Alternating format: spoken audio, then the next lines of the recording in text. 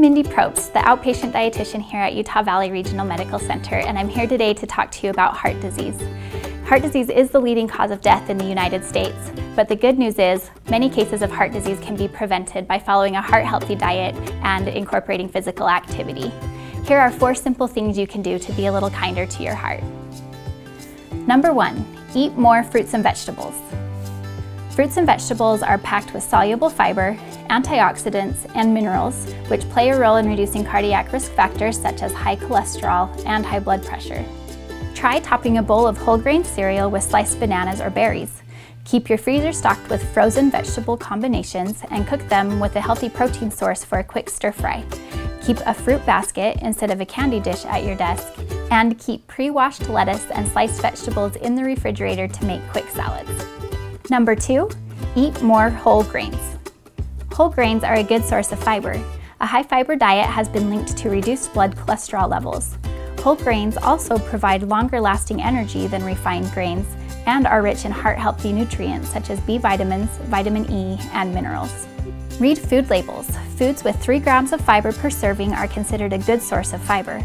Also check the ingredient list for the word whole, for example, whole grain or whole oats. Use a pressure cooker to cook whole grains more quickly. And watch out for extras. Many whole grain snacks and cereals are high in sugar and fat. Number 3, eat fewer foods that contain saturated fats, trans fats, and cholesterol. Fat has essential nutrients that keep your body running smoothly. It also adds flavor and texture to meals and helps you feel satisfied after eating. Unsaturated fats have been shown to be heart healthy, while saturated fats, trans fats, and cholesterol may increase your cardiac risk factors. Read food labels for saturated fat, cholesterol, and trans fat content.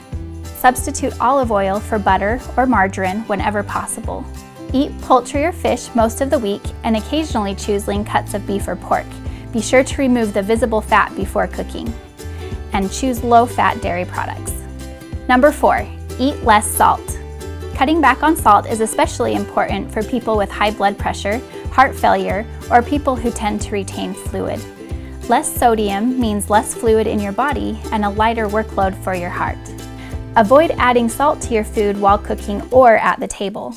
Use spices or flavorful foods such as onions and garlic to season meals without adding salt. Avoid processed foods like canned foods, potato chips, pretzels, crackers, lunch meats, salted nuts, and frozen dinners, which are typically high in salt. These are 4 simple ways to reduce your cardiac risk factors and take good care of your heart. Start practicing one today and see how you feel. For more information, visit the American Heart Association website listed in the description below. Thanks for watching.